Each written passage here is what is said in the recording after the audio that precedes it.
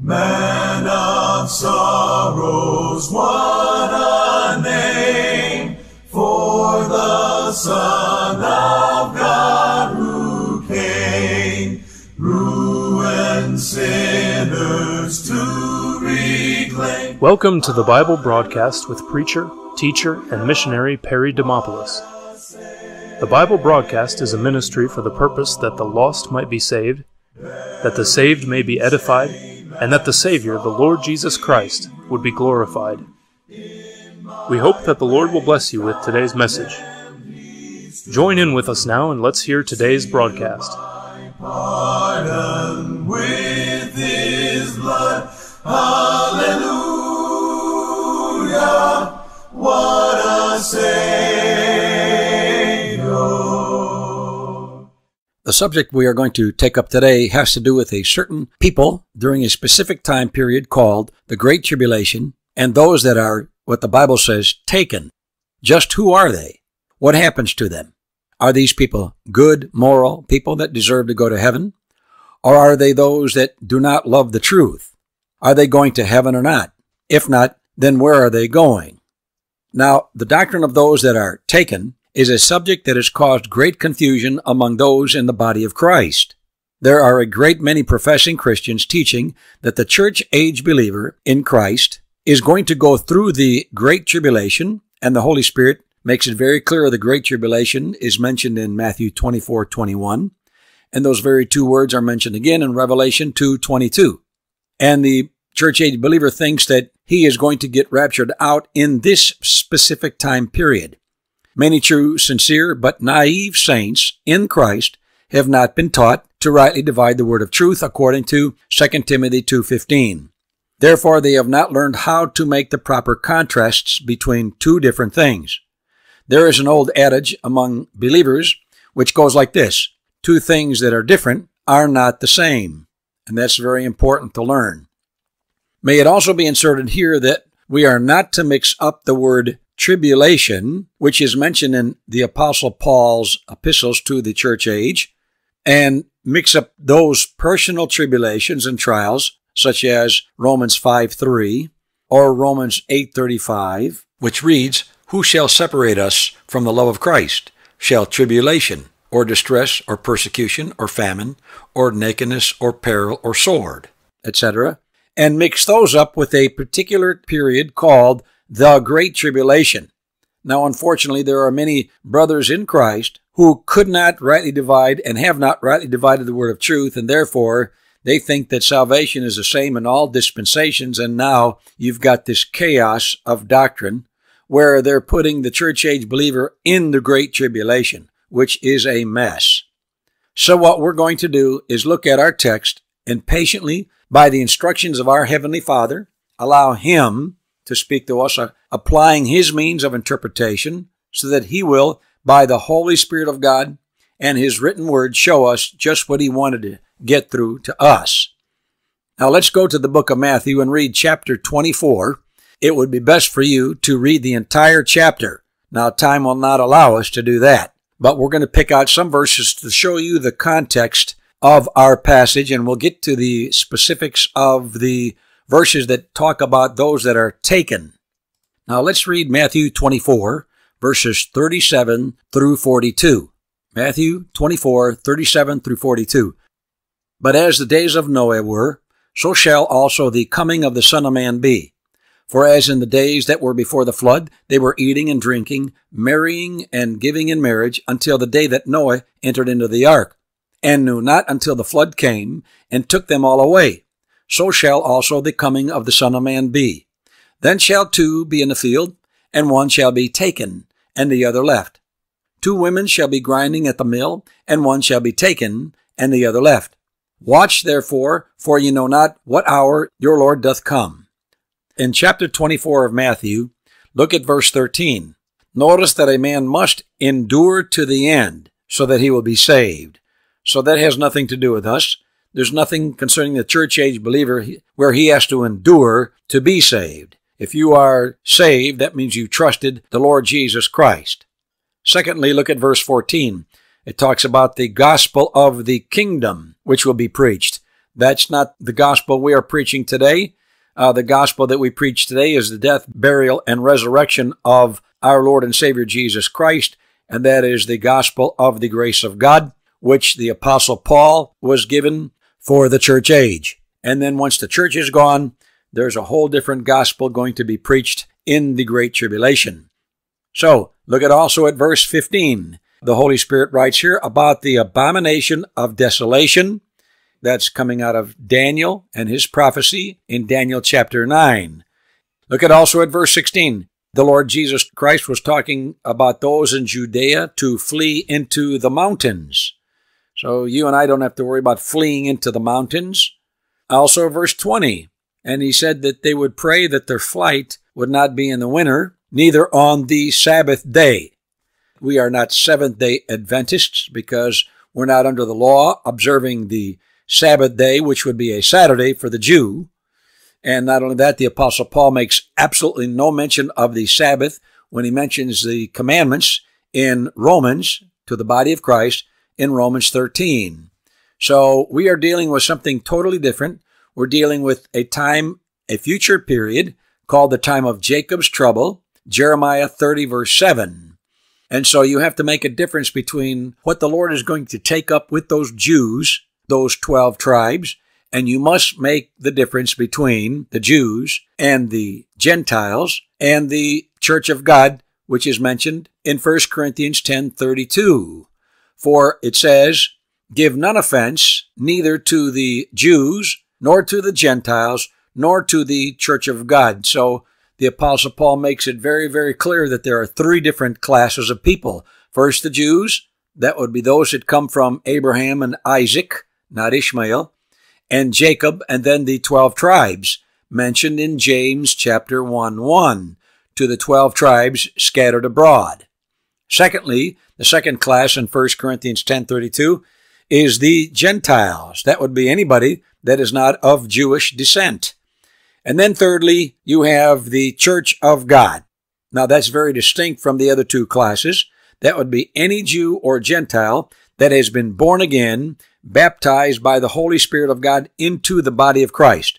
For as many of you as have been baptized into Christ have put on Christ.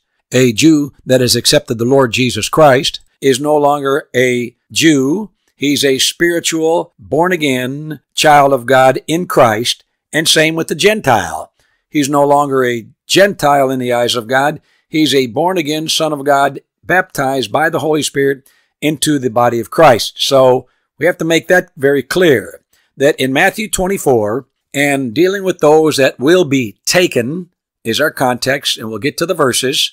We're dealing with a specific people, not the body of Christ, during a specific time during the Great Tribulation. So Matthew 24 is very important for the believer to get, not because he's going to be there, but because we need to clear up something concerning these folks that are taken and who they are not. Now, in this chapter, we come across some interesting verbiage dealing with those that are taken, verses 39 and 40. Because of the fact that saints in the church age are caught up in 1 Thessalonians 4:17, which deals with the body of Christ, there are believers in Christ that think that the taken in Matthew 24 are us, those in the church age. Or many believe that those that are taken are those that are taken to heaven during that Great Tribulation. The terminology for those that go up during the tribulation, which is such a case, but a different event, has nothing to do with those here in our text that are taken, as we shall see. The terminology is different and vital. God is very careful and specific when it comes to his words and terminology. Now let's read verses 38 and 39 of chapter 24 of Matthew one more time. For as in the days that were before the flood, they. Now make note of that word, they, were eating and drinking, marrying and giving in marriage, until the day that Noah entered into the ark, and knew not. That's a very important phrase to underline also. Until the flood came and took them all away. So shall also the coming of the Son of Man be. Now notice that in verse 39, a certain people knew not, and that the flood came and took them all away. In other portions of Scripture, when you compare Scripture with Scripture, we find the explanation of what these certain people did not know. They did not know God. For in 2 Thessalonians 2:8, where we're dealing with the Great Tribulation and the Antichrist, the son of perdition, the man of sin shows up, we read this in chapter 2, verse 8, in flaming fire taking vengeance on them that what? Know not God. You see that? They knew not. In Matthew 24:39, knew not. What did they not know? They did not know God. The them of 2 Thessalonians 2:8 are the wicked, those that are taken. Matthew 24:39. Now, we will prove that. So you have to notice, first of all, the they and the them in Matthew 24:38-39 is speaking of those that are doing things and they don't even know God. That's what it said in Matthew 24 and verse 39, and knew not until the flood came and took them all away. So shall also the coming of the Son of Man be. That has nothing to do with the rapture of the body of Christ. We're dealing with the literal, visible coming where the Lord Jesus Christ comes down to this earth. Notice also that the they and them are in contrast to Noah. He's left on the earth. The others are taken. They're taken from the earth. Now, let's compare other scriptures to get a confirmation, Lord willing. And it says in Proverbs 10:30, the righteous shall never be removed. Now, this righteous here are those that will be doing what God will expect from them during the Great Tribulation. They're going to be living by faith. And also, they're going to have to reject the 666, the number of a man, during the Great Tribulation. So there's an element of works involved. And it says, the righteous shall never be removed, but the wicked shall not inhabit the earth. Do you see that? They won't inhabit the earth. They're taken from the earth. Now, what did the Lord Jesus Christ say in Matthew 5:5? He said, blessed are the meek, for they shall, watch this, inherit the earth. Matthew chapters 5-7 are considered as the constitution for the millennium. People that will go into the millennium, that come out and through the Great Tribulation and go into that 1,000-year reign with the Lord Jesus Christ.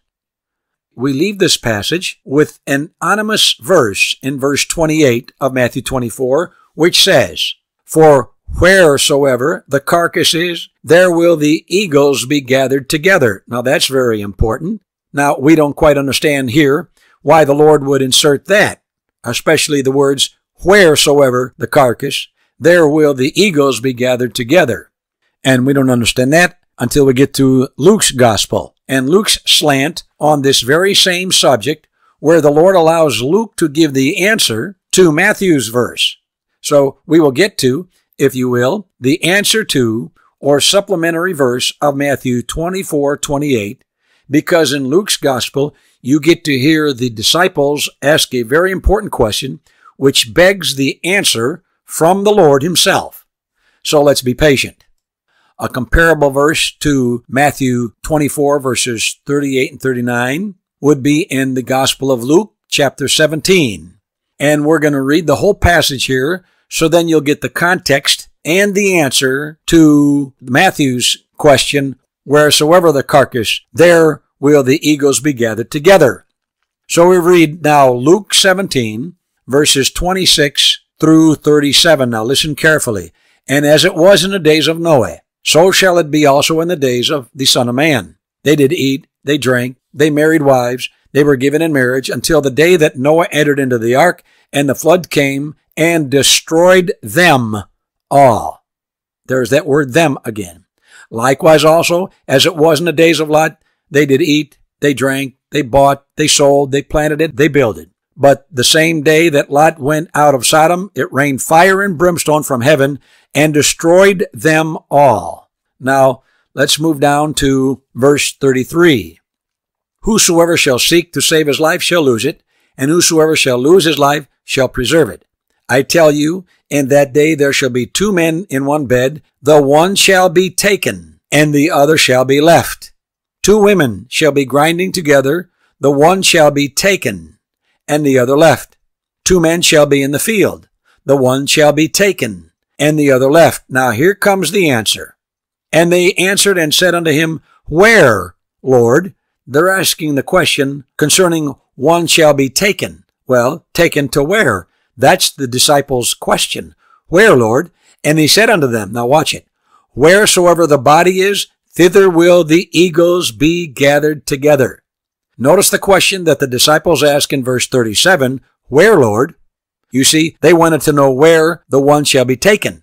Now that is the question which begs the Lord's answer, and also is our answer why the Lord said what he said in Matthew 24, verse 28.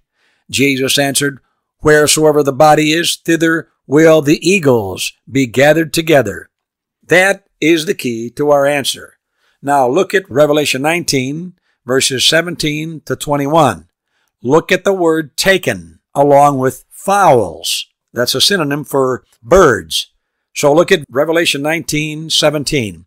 And I saw an angel standing in the sun, and he cried with a loud voice, saying to all the fowls that fly in the midst of heaven, Come and gather yourselves together unto the supper of the great God. Now, of course, if you read the chapter, we're dealing with the second advent and the destruction of the mother of harlots in chapters 17 and 18. And you got now the return of the great God, the King of kings and the Lord of lords. And it says in verse 18, that ye may eat the flesh of kings and the flesh of captains. Now look at verse 20. And the beast was taken. Do you see that? Taken again. These aren't good people that are being taken up, raptured up during the latter end of the Great Tribulation. The body of Christ is not going through half of the tribulation or part of the tribulation. Verse 20 says, And the beast was taken, and with him the false prophet that wrought miracles before him, with which he deceived them that had received the mark of the beast, and them that worshipped his image. These both were cast alive into a lake of fire, burning with brimstone. Now, do you see that? Now we can check other places throughout the entire Bible to see who are those that are taken. They are the wicked. The context is always the Great Tribulation, prophesied in the Old Testament also, although many of these references in the Old Testament would have an historical application. We should never exclude the doctrinal application. Now let's look at some verses together. Psalm 9:15. Listen carefully. The heathen are sunk down in the pit that they made, in the net which they hid is their own foot taken. Psalm 10 verse 2. The wicked in his pride doth persecute the poor. Let them be taken in the devices that they have imagined. We're dealing with doctrinally future events during the Great Tribulation. Psalm 59 verse 12. For the sin of their mouth and the words of their lips, let them even be taken in their pride. And for cursing and lying which they speak. Now notice the phrase, shall be taken. Let's go over to the book of Job, where you're going to find so much dealing with the Great Tribulation. The book of Job consists of 42 chapters. Well, the Great Tribulation, that last half, is 42 months. That's 3.5 years. Look at Job 34:20. In a moment shall they die, and the people shall be troubled at midnight, and pass away. And the mighty shall be taken, look at this, away without hand. Just like those during Noah's flood, while Noah and his family went into the ark, all the rest were washed away. They were taken away. Proverbs 11:6. The righteous of the upright shall deliver them, but transgressors shall be taken in their own naughtiness. Again, another future passage doctrinally. You see, these folks that are taken are those that are not doing right. The deliverance is for those that are upright, but the transgressors shall be taken. Look at also in Ezekiel what that prophet said concerning this doctrinally future event. Ezekiel chapter 12, verse 13. My net also will I spread upon him, and he shall be taken in my snare. And I will bring him to Babylon, to the land of the Chaldeans, yet shall he not see it, though he shall die there. So, historically, yes, it has one meaning, but doctrinally, we're dealing with a future event in the near future when the church first gets raptured out, and we're dealing with something that is right around the corner concerning this great tribulation for Gentiles, that's people that are not saved, and the Jews. Then we find this word taken in the phrase taken out of the way, which is a very interesting phrase because we find that in 2 Thessalonians chapter 2, verse 7, right in the context of the man of sin, the son of perdition. Now, many think it is the Holy Spirit that's taken out of the way. Others believe it's the body of Christ, the church, that is taken out of the way. Let us continue along this theme of taken, but with some added verbiage, taken out of the way. Now, it says in chapter 2, verse 7 of 2 Thessalonians, "For the mystery of iniquity doth already work. Only he who now letteth will let until he be taken out of the way." Well, who is this he? It's not the Holy Spirit. It's not the church, which many fundamentalists have taught, and they missed the revelation. With a little bit of searching the Scripture and the help of a Bible concordance, you would come across that phrase only one more time in the entire Bible. That means that all that God wants to say about it will be enough in the added revelation in one more verse, without the help of the, quote, originals, end of quote, Hebrew or the Greek. So, we'd better stop and pay attention to what he wants to say. And boy, he can sure say a lot in just one phrase mentioned only twice in the entire Bible. So here in God's explanation of 2 Thessalonians 2:7, we find that very same phrase taken out of the way in Job chapter 24, verse 24, which says, "They are exalted for a little while, but are gone and brought low. They are," now watch this, "taken out of the way as all other, and cut off as the tops of the ears of corn." So we have it. The key to 2 Thessalonians 2:7 is Job 24:24. The answer to the question, who is he that is taken out of the way in 2 Thessalonians 2:7? Well, it is Job 24:24. He will exalt himself, as it's mentioned in Isaiah 14:13. "I will exalt myself above the stars." If that weren't enough, in 2 Thessalonians 2:4 we read, "Who opposeth and exalteth himself above all that is called God." He will do that for a little while, as in little while mentioned in Psalm 37:10, and especially in John 16, verses 16 through 19, where you find the Lord himself saying little while 7 times. Let's continue with Job 24:24. "He will be brought low, as in Isaiah 2:12, and he will be taken out of the way as all other." So there you have it. You see, he is that wicked, mentioned in 2 Thessalonians 2:8, which reads, "And then shall that wicked be revealed, whom the Lord shall consume with the spirit of his mouth, and shall destroy with the brightness of his coming." So, notice something else in Job 24:24. We find this phrase, taken out of the way, but we also find some added revelation here. Cut off. Do you see that? So this begins another branch of this particular theme of those that are taken. We also find cut off. So everywhere you find the word cut off, most of the time it's dealing with people that are cut off from the earth. Because cut off, the first time it's mentioned, when we're dealing with interpretation of the scriptures, there is a law called the law of first mention. Well, the first time you find the phrase cut off is in Genesis 9:11, which reads, "And I will establish my covenant with you, neither shall all flesh be cut off any more by the waters of a flood, neither shall there any more be a flood to destroy the earth." Well, all the people except 8 souls were cut off from the earth. Do you see that? That's exactly what will happen as it was in the days of Noah. People are going to be taken. They are cut off from the earth. All right, let's get that doctrinally in another place. It says in 1 Samuel chapter 20, verse 15, But also, thou shalt not cut off thy kindness from my house forever. No, not when the Lord hath cut off the enemies of David, every one from the face of the earth. 1 Samuel 20, verse 15. So when our Lord and Savior comes back, He's going to destroy so many people. There's going to be blood up to the horse's bridle in a particular area. These are people that are killed. The Lord is going to stomp on them, and they're going to be cut off. We read in Psalm 39, verses 9 through 11, For evildoers shall be cut off, but those that wait upon the Lord, they shall inherit the earth. For yet a little while, you see that type of tribulation? The wicked shall not be. They're going to be wiped off the earth. Yea, thou shalt diligently consider his place, and it shall not be.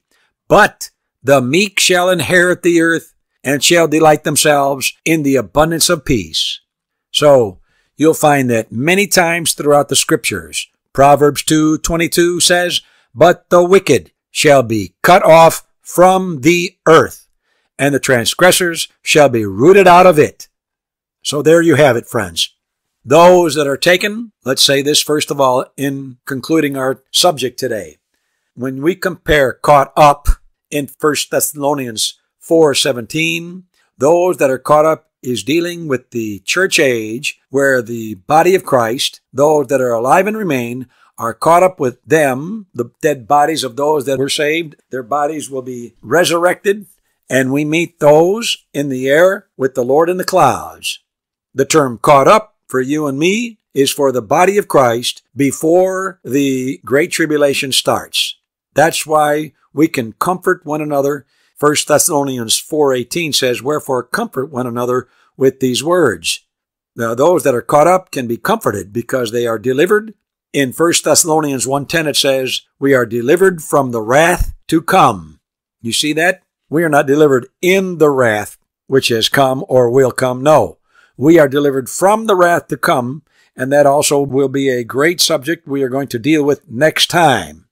Number 2, those that are taken are not those in the Great Tribulation that are taken as a rapture for obedient saints, although there will be a rapture for those in the Great Tribulation. But our context, Matthew 24:38 and 39, is dealing with those that are taken, that is, cut off, taken from the earth. So in concluding, we can be comforted that this context in Matthew 24:38 and 39 is not dealing with you and me. We are not concerned with the man of sin, the son of perdition. The most important admonition for the body of Christ is mentioned in Colossians 3:4. When Christ, who is our life, shall appear, then shall ye also appear with him in glory. In Philippians 3, verse 20, we read, For our conversation is in heaven, from whence also we look for the Savior, the Lord Jesus Christ. Our job is to keep our eyes right on the Lord Jesus Christ. Like the Apostle Paul said to Titus in Titus chapter 2, verse 13, looking for that blessed hope and the glorious appearing of the great God and our Savior, Jesus Christ. That, for you and me, dear brother, is the upcoming event of which we are going to, by the grace of God, talk about next time. And if you are listening to this broadcast, dear friend, and you do not know the Lord Jesus Christ, the most important thing you need to do is to acknowledge the fact that you are a guilty sinner before God Almighty, and acknowledge the fact that the price of sin had already been paid by Jesus Christ on Calvary's cross for you. The Bible says that Jesus Christ died according to the Scriptures and that he was buried, and on the third day he rose again according to the Scriptures. He paid the price of your sin debt. There's no way you can pay that price by your good works, by your religion, by whatever it may be, where your self-righteousness is trying to justify yourself. You must believe on the Lord Jesus Christ for him to save you, and he will give you eternal life. Believe on the Lord Jesus Christ, and thou shalt be saved. Amen. You've been listening to the Bible broadcast with Perry Demopoulos. We're glad that you joined with us for today's broadcast and hope the Lord has spoken to your heart. If you'd like to know more about the Christian walk, please let us know. If you've made the decision to receive the Lord Jesus Christ as your personal Savior, you may write to us at the following email address: pdkjv1611@gmail.com. Until we meet again, may the Lord bless you and keep you in His will. Comes our glorious King, all His ransom home to bring. Then anew this song we'll sing. Hallelujah! What